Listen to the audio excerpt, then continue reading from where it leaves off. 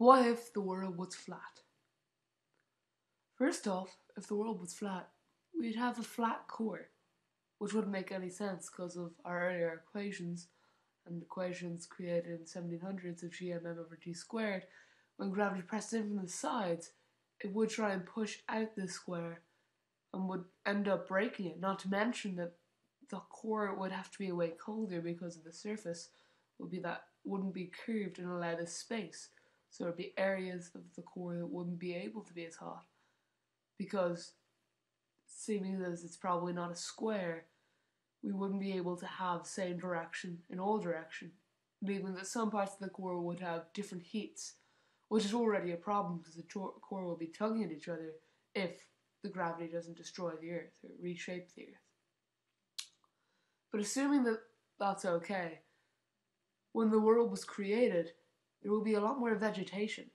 There will be no real places for clouds to have cyclonic rain or relief rain, or even convectional rain, really, because the amount of vegetation will be there against the amount of water and available sites for water to precipitate is massive.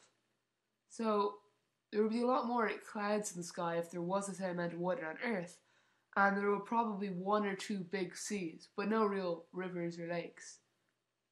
The rain just falls where it lands on, and it's not really going to create a stream or a river. It might create soggy marshland or a puddle because everywhere is covered in vegetation.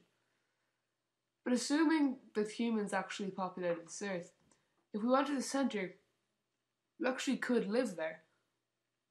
The centre, you would seem like you have the same gravity. Now, this is presuming that the atmosphere wrapped around the surface the same as it would without, going like a circular shape like any one would. But if you started walking in one direction, it would be as if you started walking up a very steep hill. And also houses would have to grow on a slant. Well, not grow, but be built almost sideways the more you go up. And then as you get further and further up, there'll be more and more sideways, almost to the point where they're attached to the ground and the door is horizontal to you. And the more and more you go up until you reach the other side. And then if you get onto the side and you get onto the other surface, it would almost be as if you're just standing in the middle because gravity is pushing you into that surface. So if you liked the video, please like and subscribe. And as always, thank you for watching.